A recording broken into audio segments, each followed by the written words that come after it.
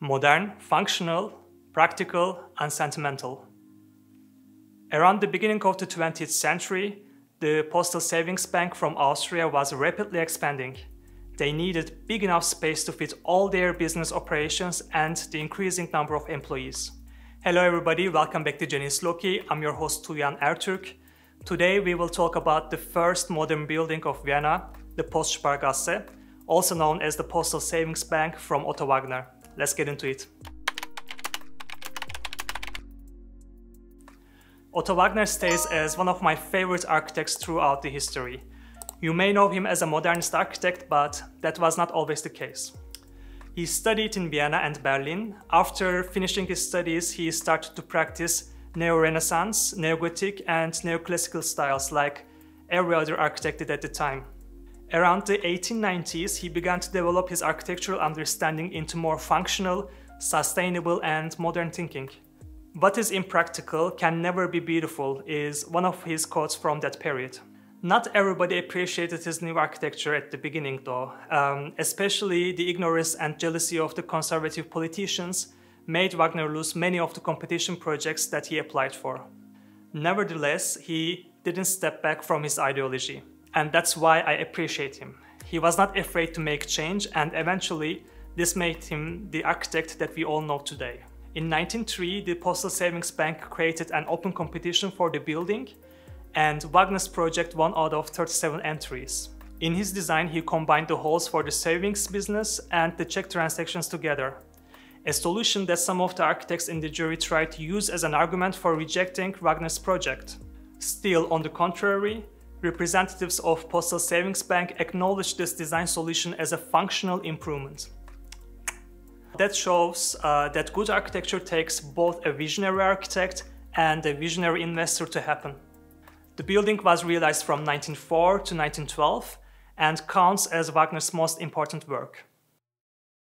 For the savings bank to operate as soon as possible, the construction was divided into two parts. The first part of the building was finished in 1906, providing the main entrance, cash register and management rooms. The second part of the building was completed in 1912, connected through the staircases from the both sides of the building. From the inside out, everything is based on Wagner's principle of design. With the savings bank, he created the whole system from the technical part of the architecture to its symbolic meaning. Each constructive detail and interior decoration features functionality and usability as its core element. Every material decision made had to be not expensive and easy to maintain. The same ideology flows through the shapes of the building as well. Everything has clean, geometrical and functional forms. All those decisions were made only for one thing: to create a sustainable product. The building rises to 8 stories, the facade is made out of brick supported by the reinforced concrete, and the interior walls are non-load bearing, which means the room layouts can be altered if needed. We are talking about feature proofing here, by the way, a feature that has become a standard in modern office buildings. And the newly introduced material, aluminium, is vastly used because of the fact that this material was cheap, hygienic, and didn't really need any cleaning. Even though it has a distinctly different style, the building respects its environment and blends through its volume, color, and rhythm of openings. The entrance welcomes us from the east side, opening itself towards Vienna's first district. The brick walls are covered with granite slabs on lower levels and attached through the iron bolts that are coated with the aluminium. Well, these bolts are very important because they go beyond their structural function, and they create a resemblance to an old traditional safekeeping, symbolizing that the building is one giant safe to keep your money in.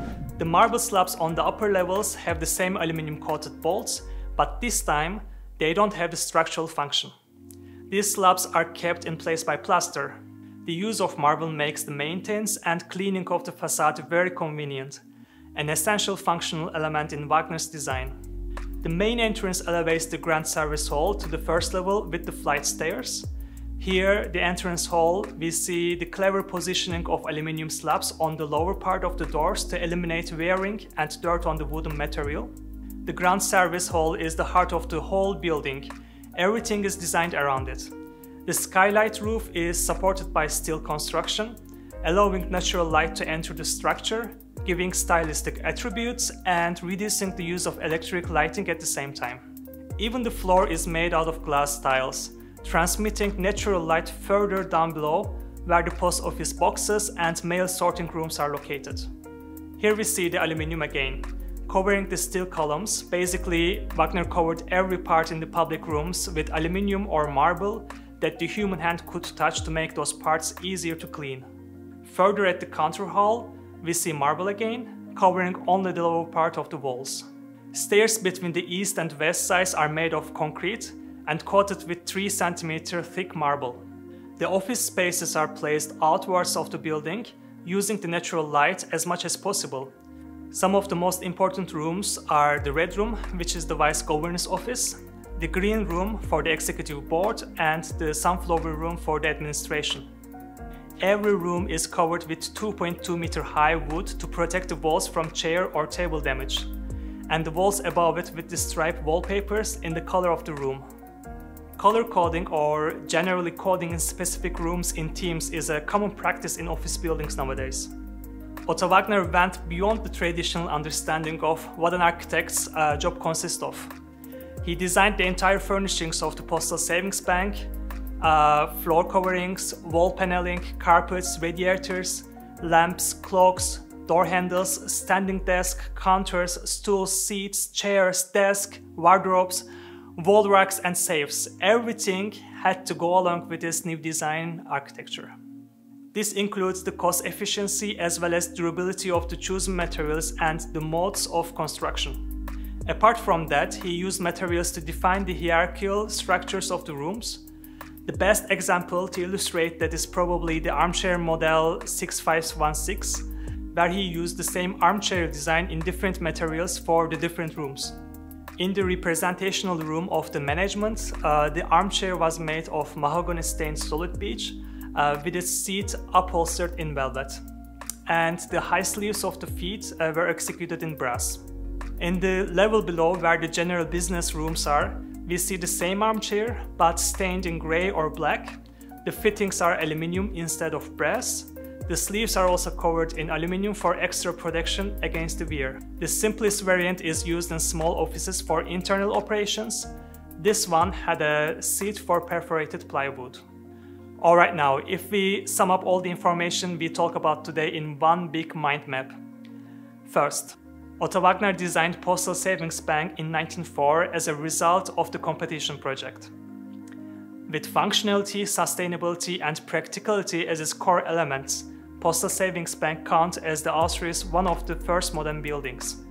Every decision had taken to be not expensive and easy to maintain. Building blends with its environment, with its volume, colors and the rhythm of the openings. With its bolts on the facade, it resembles a giant safe. The grand service hall is the highlight of the building. Anything that human touches are covered with aluminium or marble for better hygiene. Unique rooms are color-coded to make them easily recognizable. Furnitures are designed in the same language as the building. And they also reflect the hierarchical levels of functions in the building. I am always trying to do these videos as short as possible, but if you want to know more about the building, check out the links I provide in the description box below. Also, please share this video with somebody that you think might be interested. I believe sharing and expanding the knowledge is the best thing that we can do to make a better world. Thank you for staying till the end, and please don't forget to like this video and subscribe to my channel. It really gives me so much power when I see somebody new subscribed. It really makes me super duper happy. Alright now, guys, see you in the next video. Have a nice day. Bye.